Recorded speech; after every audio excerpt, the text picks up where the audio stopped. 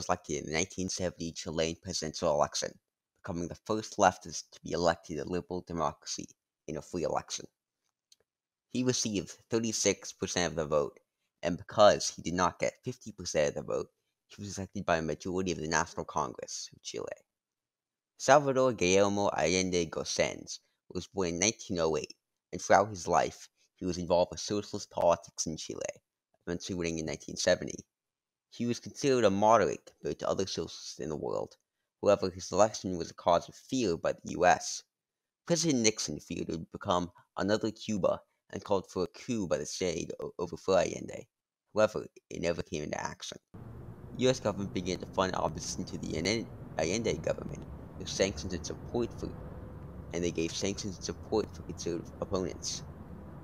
Allende, meanwhile, promised the Chilean path to socialism, a nationalization of industry, as well as more government spending on education, nationwide food distribution to the poor, as well as food to working class populations. He also raised wages for an increased minimum wage. In June of 1973, Colonel Cepero led coup against the government. He was backed by the fascist organization known as Partida y Libertad. This is called the Tanquesto, or the tank coup, that's Rala La Moneda, the office of the President of Chile. However, it was put down by the military soon afterward. During this time, the U.S. was willing to create opposition for economic and monetary support. They wanted a new government to lead by the military to take over. On August 22nd, the Chamber of Deputies passed a resolution that called for the Allende government to step down. Allende then said, "I sustained never before as Chile had a more democratic government to which I have the honor to preside." At 7 a.m.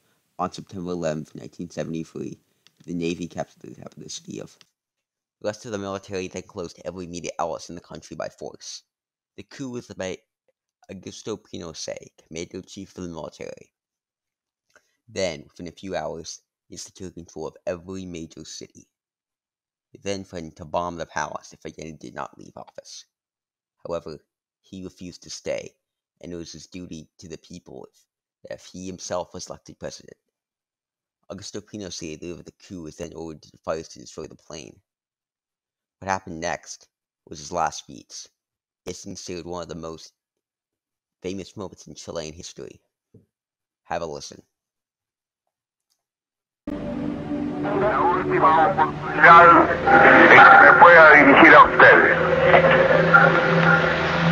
La Fuerza Aérea ha bombardeado las torres de Radio Portales y Radio Corporación. Mis palabras no tienen amargura sino decepción, y serán ellas el castigo moral para los que han traicionado el juramento que hicieron. Ante estos hechos, solo me cabe decir a los trabajadores: yo no voy a renunciar. Colocado en un tránsito histórico, pagaré con mi vida la lealtad del pueblo. Y les digo que tengo la certeza que la semilla que entregáramos a la conciencia digna de miles y miles de chilenos no podrá ser cegada definitivamente. Tienen la fuerza, podrán avasallarnos, pero no se detienen los procesos sociales ni con el crimen ni con la fuerza.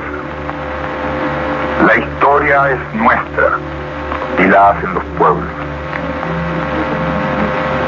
Trabajadores de mi patria, quiero agradecerles la lealtad que siempre tuvieron, la confianza que depositaron en un hombre que solo fue intérprete de grandes anhelos de justicia, que empeñó su palabra de que respetaría la Constitución y la ley, y así lo hizo. En este momento definitivo, el último en que yo pueda dirigirme a ustedes, quiero que aprovechen la lección. El capital foráneo El imperialismo, unido a la reacción,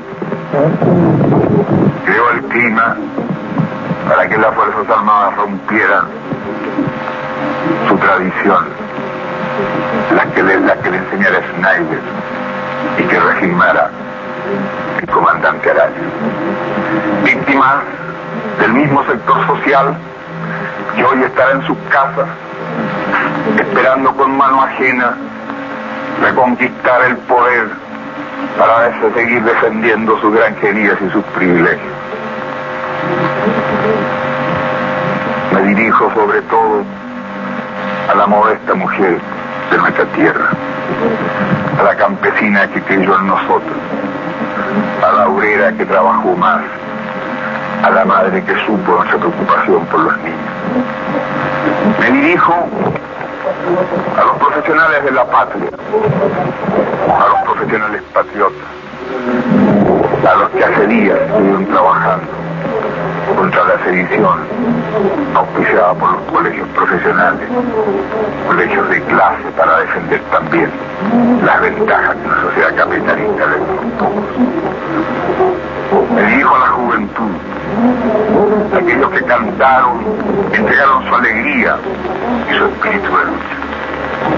Me dirijo al hombre de Chile, al obrero, al campesino, al intelectual, aquellos que serán perseguidos, porque en nuestro país el fascismo ya estuvo hace muchas horas presente en los atentados terroristas, volando los puentes, cortando la línea férrea, destruyendo los oleoductos y los gasoductos, frente al silencio de lo que tenían la obligación de poder. Estaban comprometidos.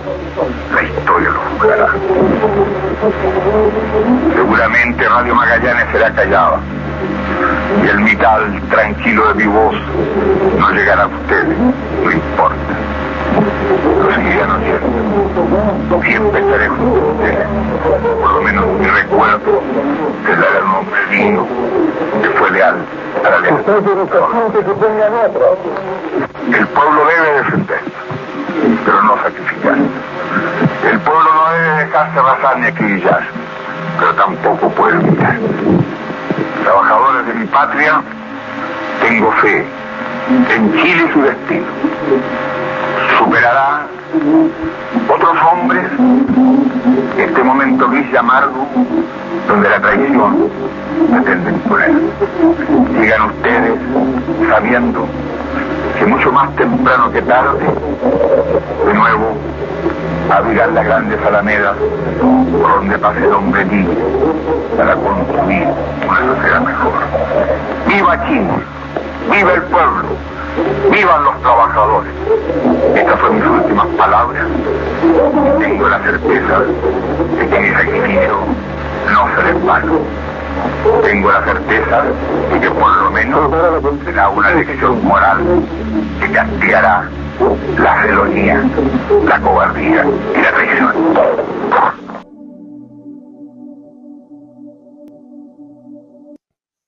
However, it did not matter. By 2:30, the defenders surrendered, and Allende's declared dead by suicide as Pinochet declared himself president. Allende's death is shrouded in mystery, as for a long time it was concluded that he committed suicide by AK-47, but reports in 2011 suggest that he may have been killed by a gun first, and made to look like a suicide. Later that day, Pinochet ordered the Act of Constitution, which suspended the Constitution, limited free speech, banned leftist political parties, and created dictatorship under the ultranationalist Pinochet. Over the next few years, they arrested 40,000 leaders of political opposition. This was part of Operation Condor, backed by Henry Kissinger, and led to many deaths across South America. 3,000 of these deaths were in Chile, many under a death squad that executed hundreds of people by dropping them from helicopters.